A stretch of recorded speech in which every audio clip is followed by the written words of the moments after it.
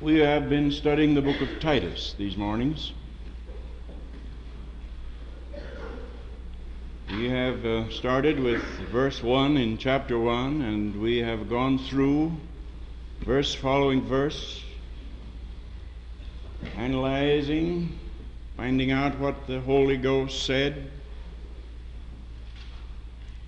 And in the second chapter, we came to the admonitions concerning older men, older women, and younger men. So I divided that into those four sections. I didn't create it here, it's here. And 2 weeks ago in the morning I talked on temptations peculiar to older men. Last Sunday morning I talked on temptations peculiar to older women. And it falls in order that I should speak this morning on temptations peculiar to younger women. When I return from council 2 weeks from this morning, God willing, that is, I'll be back before that, but I mean when I preach my next sermon on Titus, 2 weeks from this morning, I'll speak on temptations peculiar to younger men. But let me read what the Holy Ghost saith in Titus 2, 4, and 5. It says that the older women should be teachers of good things, and here's what they should teach the younger women. They should teach them to be sober, to love their husbands, to love their children, to be discreet, chaste, keepers at home, good, obedient to their own husbands. And all this, that the Word of God be not dishonored. Now, this is a sort of a Mother's Day sermon, though I want to frankly say that it happened this way. I didn't plan it.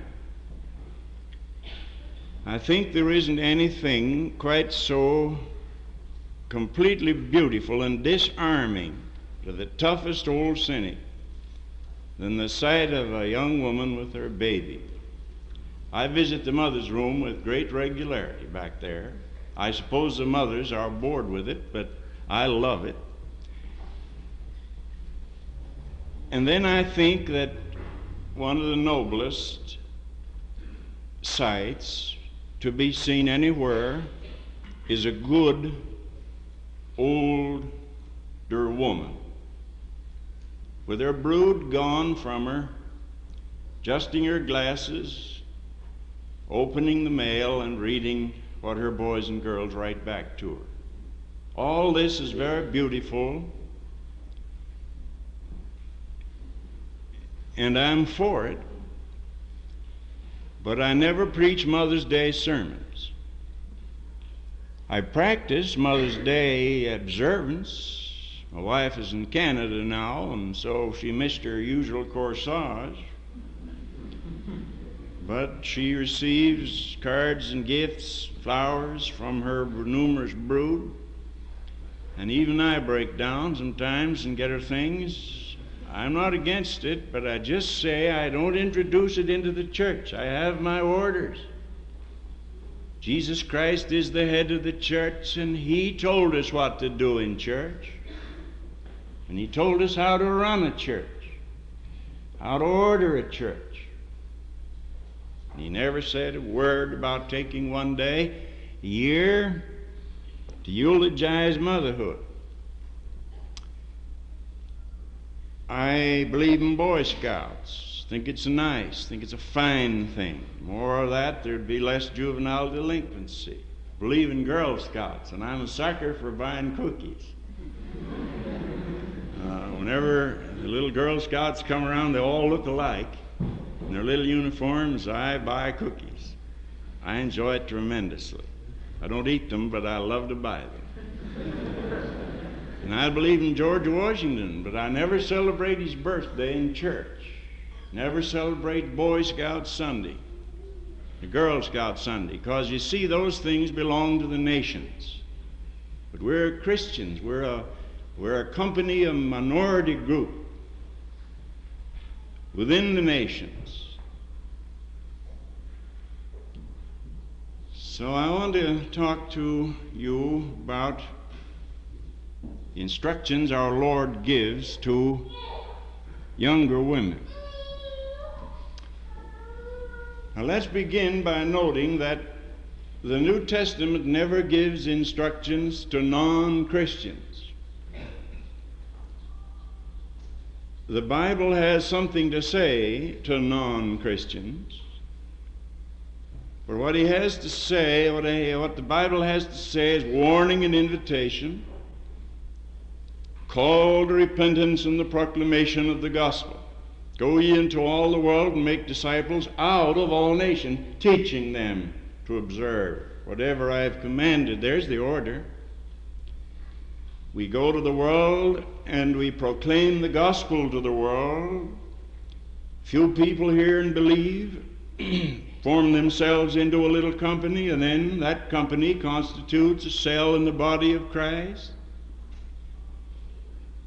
And that group then is taught to observe whatever Jesus commanded. But to go out to the world and try to impose upon the pagan nations of the world the ethics of Jesus is to misunderstand the whole New Testament.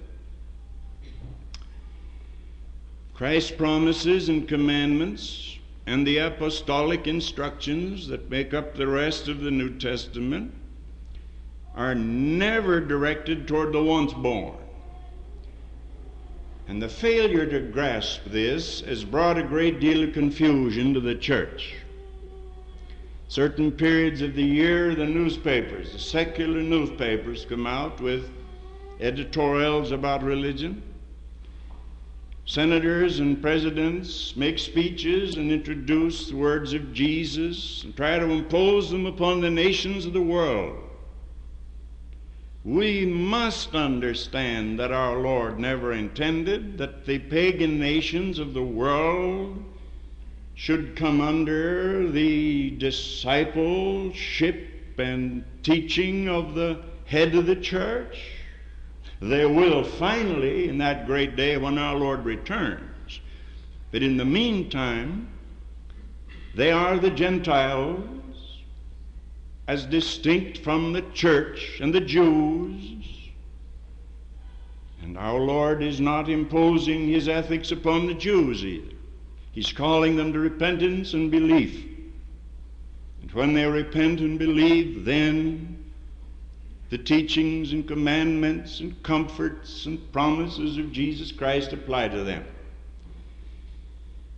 But because we don't understand this, we're trying to introduce into pagan America the teachings of our Lord Jesus Christ. And thus we give false hopes to millions. And this misunderstanding has led reformers to try to impose the ethics of Christ upon the nations and caused unconverted persons to hear the Scripture and believe that the words of Jesus referred to them when actually the comforting words and promises of Christ refer only to those who are children of God by faith in Jesus Christ. It's a kind of liberalism, only it doesn't pass by that name. And there are many other evils that have resulted from not understanding that our Lord's instructions in the Sermon on the Mount and the writings of Paul and Peter and Jude and James are for the church of Christ, for God's children, not for the nations of the world. The only thing the church has to say to the nations of the world is to preach repentance and warn of the results of iniquity and call men back to Jesus Christ, they might be born again. This is the message of the church to the world, and the church hasn't any other message to the world. Now, the Lord here instructs his women disciples.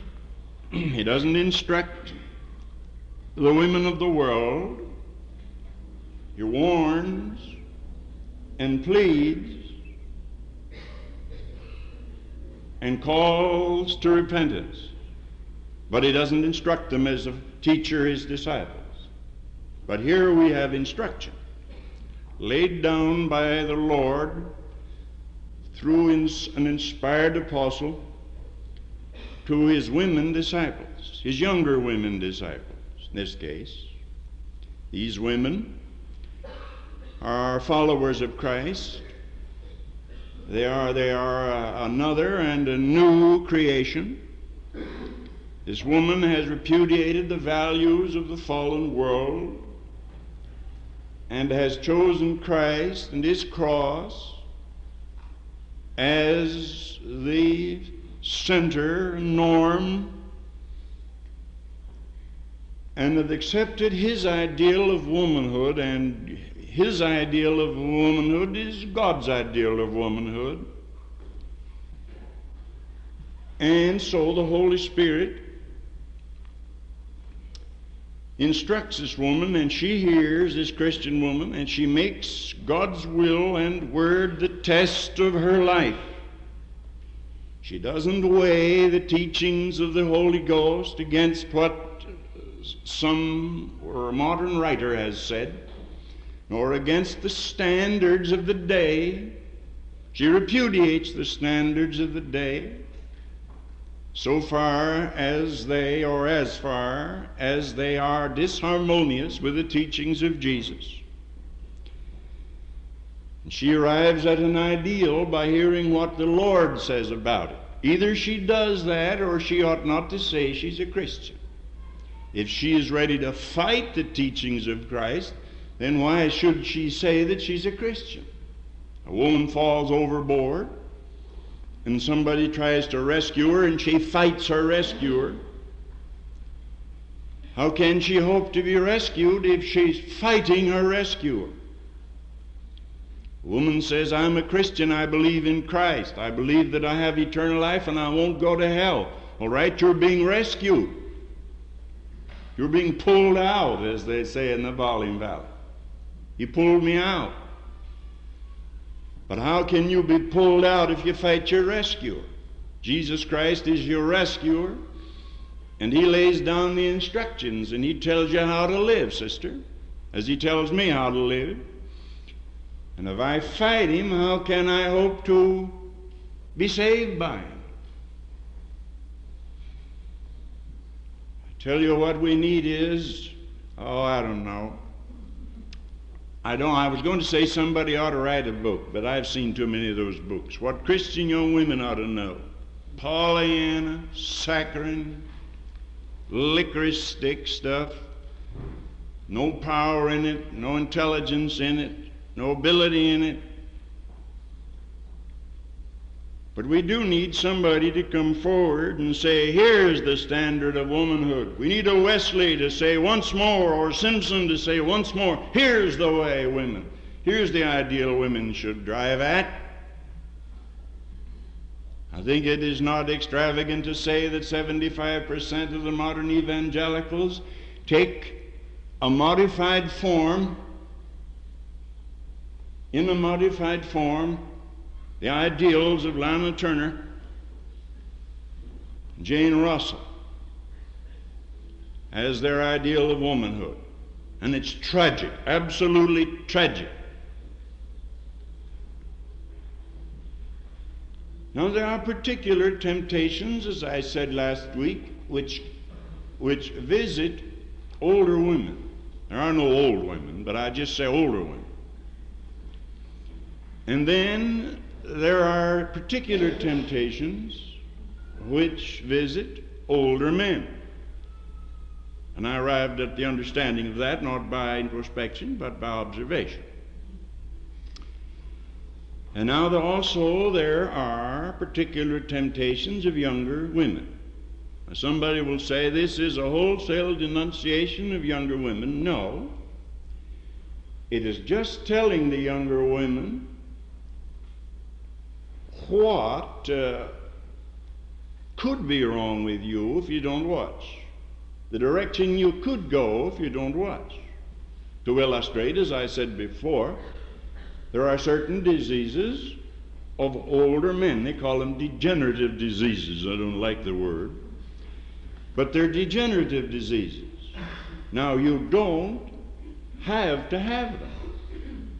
But the doctors say, now watch out, you could have them. And so there are certain bents, directions, which a young woman's likely to run in if she doesn't watch out. And if she's a worldling and belongs to the pagan world, then there's nothing we have to say, only to plead for her to come to Christ. But if she's a Christian woman, then she will listen to the word of the Lord on this. And she will say, as a follower of Christ, this is my ideal of womanhood, and I want to escape these things and live right. Well, now let's name them here. They're all in the text. Only I'm going to change it around and state it otherwise. But it's all here. And the first thing, particularly now, it was true in Crete, and it's true in America. One of the first temptations of young womanhood is love of excitement. And so Paul plainly says, be sober. Cultivate sober godliness. Now, there are churches who run on such a high pitch of excitement that they appeal to these persons who love excitement. And people run to them because they are a tense, high-pressure, excited people. I remember some years back, a man called me and asked me whether I would come to his home. He said he was having trouble with his wife. His wife belonged to a certain sect or certain church. And she was intensely spiritual, she thought, and highly emotional. And I went to see them. And she sat on the edge of the chair and looked at me with that sweet, self-possessed, kindly, charitable, heavenly tolerance that a saintly soul feels for a blind pastor. And her husband was desperate. And I tried to take the woman's side. I tried to take her side. But he threw up his hands. He said, but Pastor, but Brother Tozer, what would you do if just any time you woke up in the middle of the night and your wife was standing out in the middle of the floor in her nightgown making a noise like a vacuum cleaner?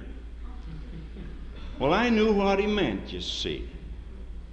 She had been brought into this intensely emotional, neurotic state so that she hisses and makes sucking noises and gurgles, and that was spirituality to her. And she'd never know what the Holy Ghost meant when he said, it's better to cultivate sober godliness, young lady. Better to cultivate sober godliness. You'll find 10 women who are ready to live on their high pressure of religious excitement to one who wants to be sober and godly and prove their holiness by their lives. So he says here, be sober. Cultivate sober godliness. Second, don't neglect your husband. That's one of the temptations. And that's, of course, the cause of increasing divorce rate in our day. Two things, frumpiness and masculinity on the part of the younger women. Frumpiness and masculinity. If the last sight that a man has of his wife in the morning is an unkempt, ill-groomed frump, and the first sight he has when he returns is a tired, overalled thing that he's not sure when he approaches the house whether the male milkman got in by mistake or whether that is his wife. You tell me, will you please, how he's going to keep his romantic feelings toward her and how he's going to want to come home? I remember seeing a cartoon one time that I thought was I can't get it out of my mind. It showed a man. He had evidently gotten up and gotten his own breakfast, and he was on his way to catch the 8:17 for his office. And his wife appeared about that time and stood framed in the door. Her hair was done up in an infinite number of funny little curlicues. And having slept on it all night, some of them were down and some of them were up.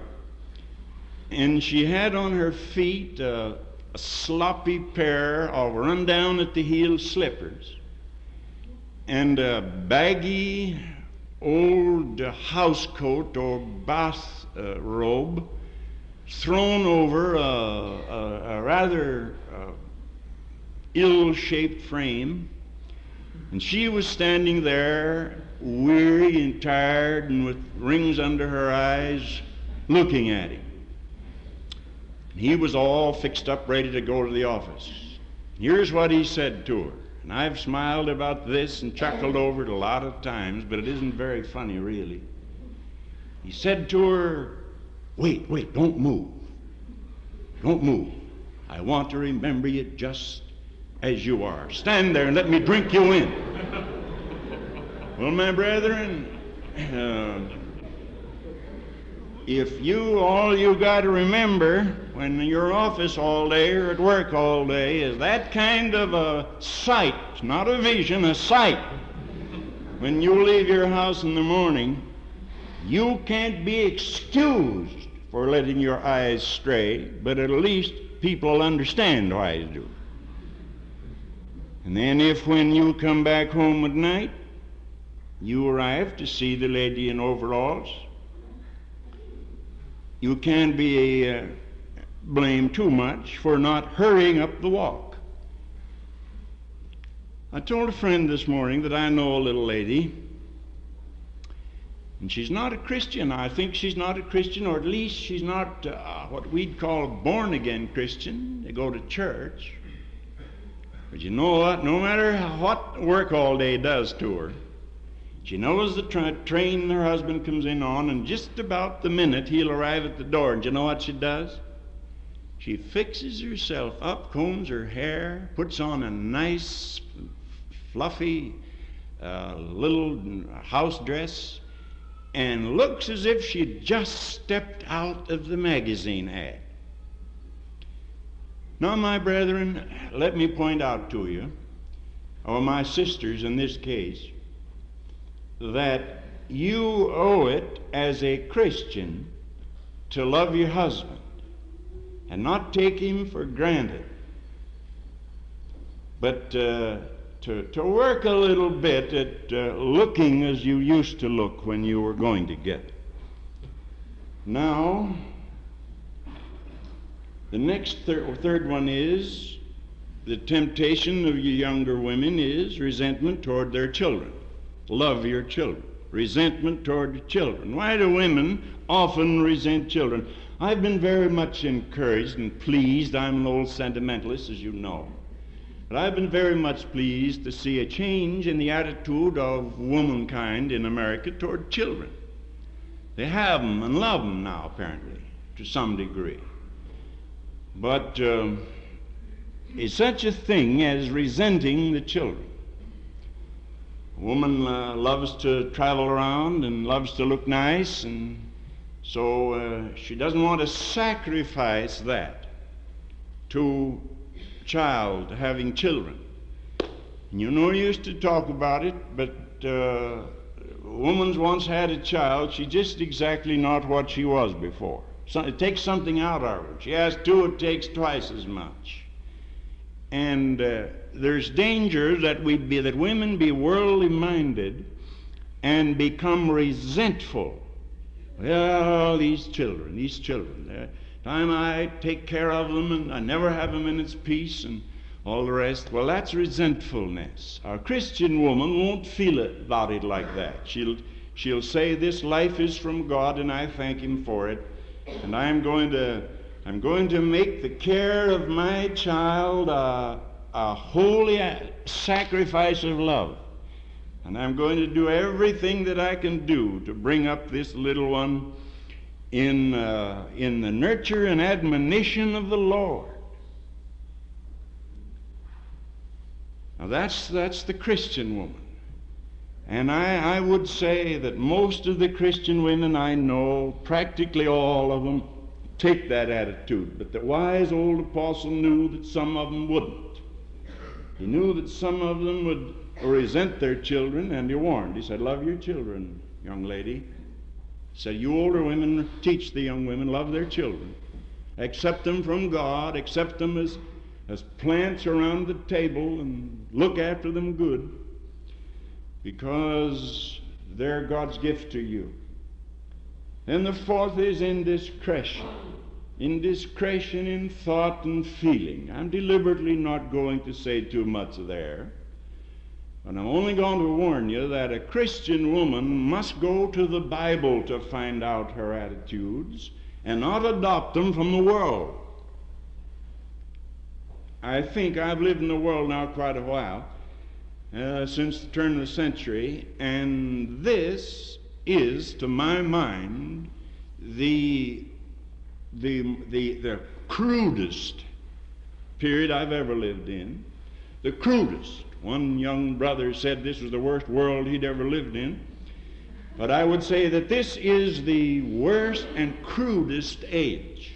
People have no hesitation, men and women, young or old, discussing things that our grandmothers would have blushed to have heard discussed. They'd scarcely have discussed them with grandfather. But now everybody discusses everything. How to watch that, sister. You're a Christian now.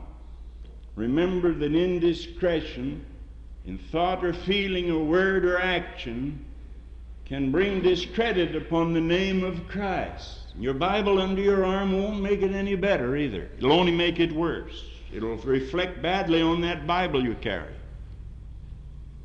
Modesty, says the Holy Ghost, be discreet.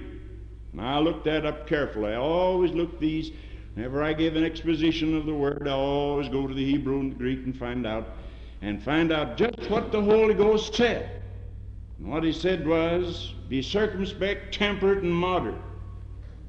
Circumspect, two words meaning look and around. Look around. Don't stumble and fall and walk foolishly. Then unchastity. I won't talk much about that because that happens to be one of the sins that the whole Church of Christ condemns out of hand.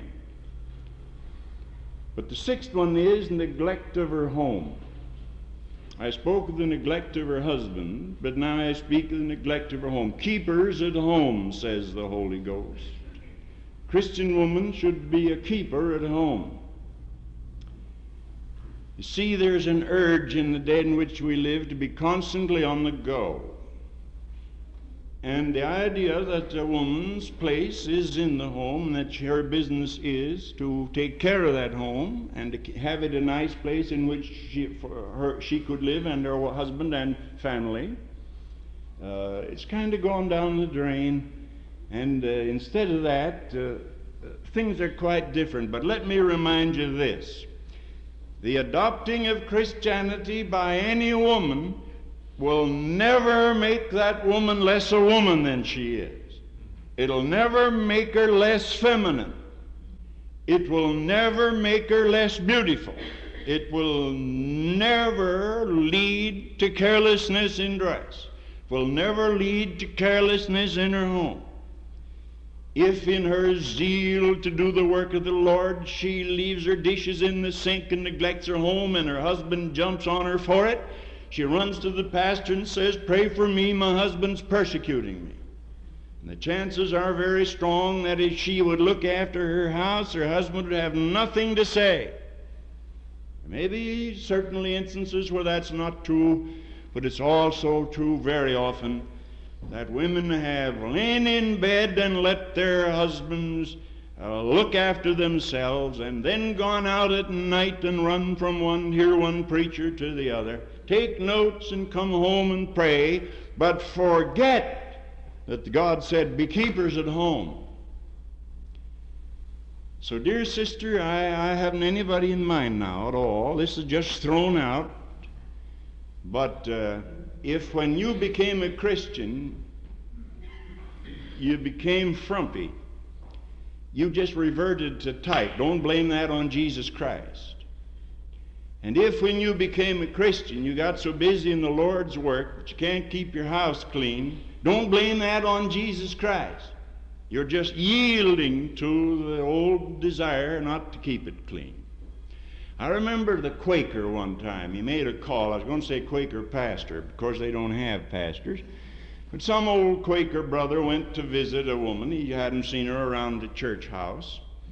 So he went to visit her. And he found her there in one of the most unkempt and worst littered houses he'd ever seen. He talked with her a while. And when he was about to go, she said, Brother John, let us kneel. I want you to pray for me.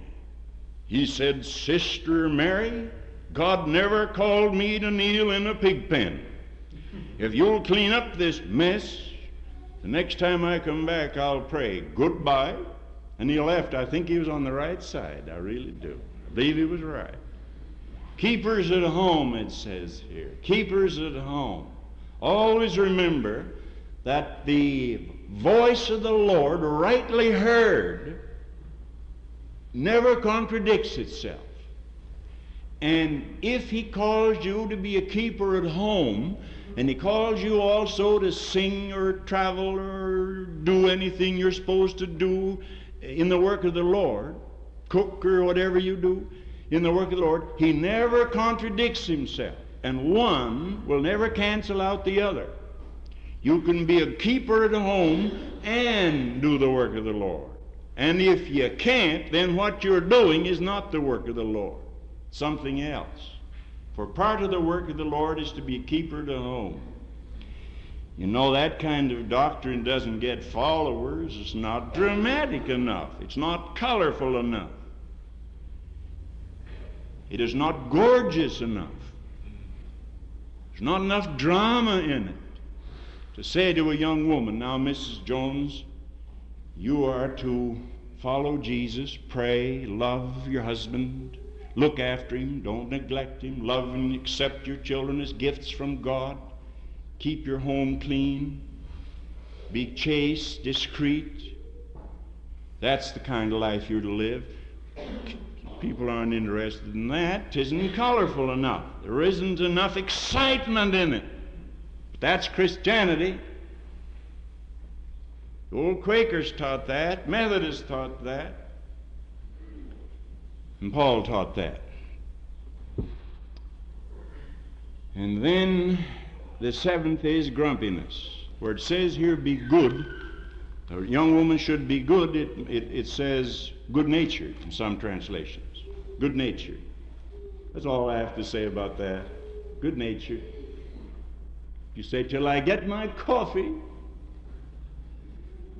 Well, if is coffee your sanctification, are you sanctified by Chase and Sanborn? You get your sanctification out of a pot?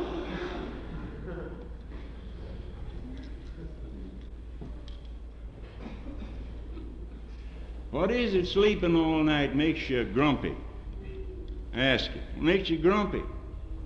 You just can't help it. You're not in possession of yourself. You're not a follower of Christ in truth and in deed.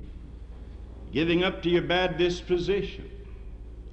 Blaming it on that you didn't have your coffee or you didn't sleep well. And then the last of all is bossiness. Be submissive to your own husband. The bossy wife is a nuisance.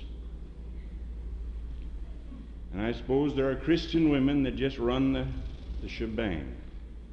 Just run the whole thing. Submit yourself to your own husband. Who said that? That's what it means, submit. I wrote it down there, but actually in the text it says obey. But I looked it up and I find out what he's talking about, submissiveness. Submit yourself to your own husband. The bossy wife, the grumpy wife, the woman neglectful of her home, she's not a good example. That the word of God be not blasphemed. Now, I want to read in closing a passage from the Bible which is going to take a beating today, believe me, all over the English-speaking world. I suppose that this will be read more today than any other passage of Scripture in the whole Bible, and it properly should be, but I don't know why we neglect it other times. Who can find a virtuous woman? For her price is far above rubies. She dolleth herself in the latest chemise. The heart of her husband doth safely trust in her, so that he shall have no need of spoil. She'll do him good and not evil all the days of her life. She seeketh wool and flax and worketh willingly with her hands. She doesn't wear rubber gloves lest she get a blister on that delicate patty. She and her in like the merchant ship that bringeth forth her food from afar. She riseth also while it's yet night, and doesn't sleep until 10 o'clock in the morning, until her husband has long been at work. And giveth meat to her household and a portion to her maidens. She considereth the field and buyeth it, and with the fruit of her hand she plants a vineyard. She girds her loins with strength and strengtheneth her arms. She perceiveth that her merchandise is good, and her candle goeth not out by night. She layeth her hands to the spindle, and her hands hold the distaff, and she stretcheth out her hands to the poor, yea, she reacheth forth her hands to the needy. She's not afraid of the snow for her household, for all her household are clothed with scarlet. Double garments, it says. She's going to have double garments, so they're not afraid of cold weather. She maketh herself coverings of tapestry, and her clothing is silk and purple. Her husband is known in the gates, where he sitteth among the elders of the land. She makes fine linen and sells it, and delivers girdles unto the merchants. Strength and honor are her clothing, and she shall rejoice in time to come. She opens her mouth, and what comes out? Wisdom. And in her tongue is the law of kindness. She looketh well to the ways of her household, and eateth not the bread of idleness. Her children rise up and call her blessed. Her husband also, he praiseth her. Then he concludes by saying, many daughters have done virtuously, but thou excellest them all. There is the ideal of womanhood. I wonder how much of this was taught today. I suppose very little. Mostly there would be tearful, broken voice, platitudes, and eulogies spoken about mothers. But the Holy Ghost is more practical than that. He said, if you want to be praised, live so as to be praised. And if you want your husband to say, you should know my wife, live so he can say it. If you want your children to remember you tenderly when they're older and gone, live so they can remember you that way. If you want people to believe in your Christianity, submit yourself to the teachings of the Holy Ghost by the apostles, and live as a Christian should live. 2 weeks from this morning, I'm going to talk about the temptations of young men. I want all you young men present, and I want you to bring your friends. I'm not going to preach a sermon what young men should know or to men only, but I am going to talk about the temptations of younger men.